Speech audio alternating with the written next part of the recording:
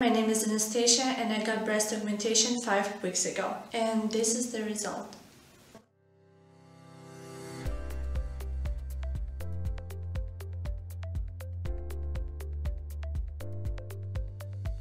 Although I had a bit of breast tissue, I had them placed underneath the muscle because it makes them feel more real.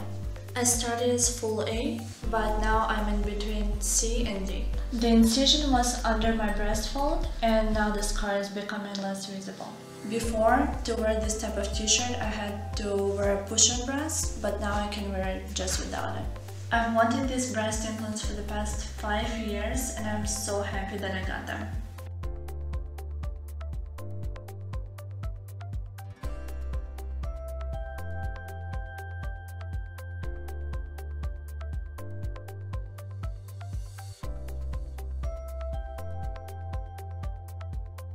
This is what they look like without a bra. This is Tony and this is my voice. This is Anastasia and this is my voice. When we got to the clinic, we had to go through the anti-corona screening process. We went through a body scanner and the temperature check to make sure we're okay. Then we did a little consultation with one of the workers before we saw the doctor, and Anastasia overwent what she wanted to have done. Right before the surgery, I had to do extensive health checkup. They checked my heart, they checked my blood. And it's pretty cool because they have systems to be able to check you right away. You don't need to go to a separate hospital. They checked my blood pressure and they did my CT scan. Yeah, this equipment is very cool to have inside of the clinic. Now, there's so many implants that you can choose from. Why did you choose Motiva implants? I chose Motiva because they've been on the market for the longest time. As you can see, the gel inside is very safe. So Anna, what's the reason that you want to have breast implants? I've been thinking about it for a long time, and kind of something that I think would make me look a little bit more confident, although I don't have problems with it, but I think just wearing clothes, different clothes, more options. It's the morning of the surgery, and how do you feel? Excited, a bit tired, but ready to go. And what were your preparations last night? Take a shower, drink a lot of water, eat, and then fast, get a good sleep. Yeah. Any questions before we go upstairs? No, take good care of me, please. Always. Right before the surgery, she had to sign some waivers and also agree to get the Motiva implants. So she fills out a form, make sure these are her implants and only her implants. And then the doctor comes in and checks her and designs the surgical procedure right in front of her. When the doctor was designing where the incision points would be and what is the size of my breast would be like after the surgery, he asked me a couple of questions, and I explained to him that I didn't want extremely large breasts, but I wanted it to match my body.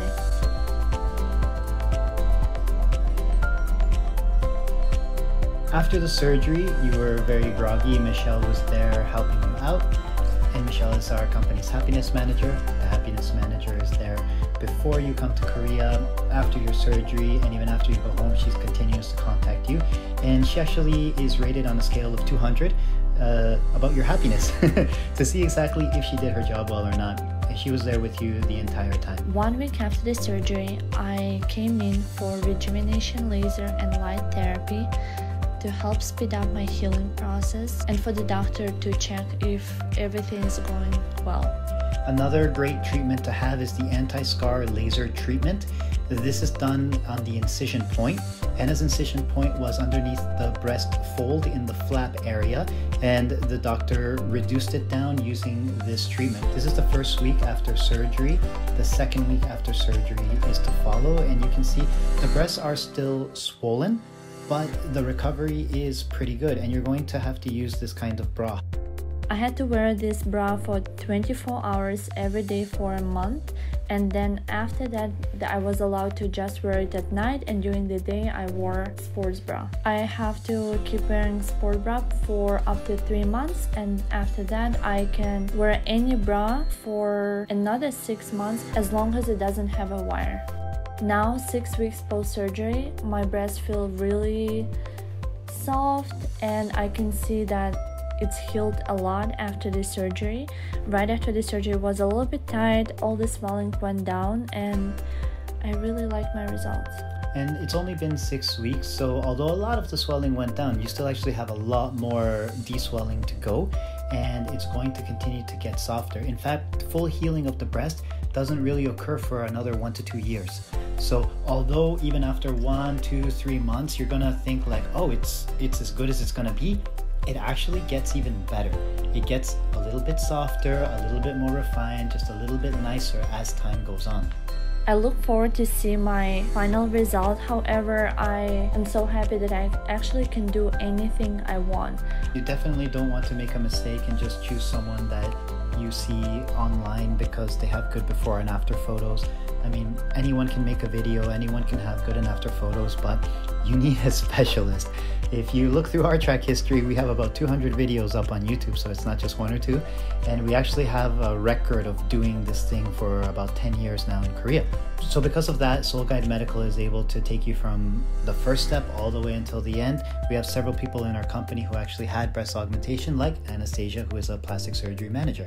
Whenever I talk to our patients, I always explain that when you choose a doctor, you should have a specialist doing your surgery. You don't want a plastic surgeon that does surgeries head to toe. You want someone who specializes in the type of surgery that you are interested in. I completely agree. When I had my nose done, I chose a nose specialist. If I were to have liposuction, I would choose a liposuction specialist. It's better to choose specialists than general surgeons. I mean, people that live in countries that don't have as much plastic surgery don't really have a choice. You more or less go to a generalist. But when you're in Korea, you know, almost everybody specializes. You got your face doctors, then even within the face, you got your bone doctors. Often nose and eyes doctors and grafting doctors don't cut the job. Those are specialists that do something else.